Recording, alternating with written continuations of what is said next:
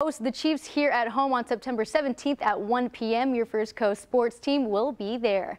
And there's no doubt the Jaguars are a completely different team this season compared to last. We've seen it on and off the field, most definitely in the preseason with their perfect 3-0 record. At practice on Wednesday, QB1 Trevor Lawrence broke down why this Week 1 season feels different from last. They lost their season opener last year to Washington. They would win the next 2 but lost the following 5. Trevor Lawrence saying, "From year 1 to 3, the growth has been immense. The Jaguars we're about to see on Sunday will be a quicker, stronger team than we saw the start of last season."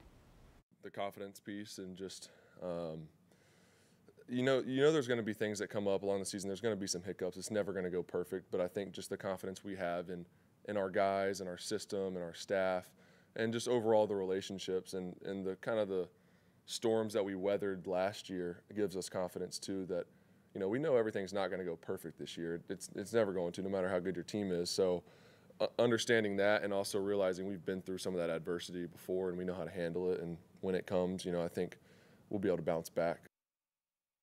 We got a small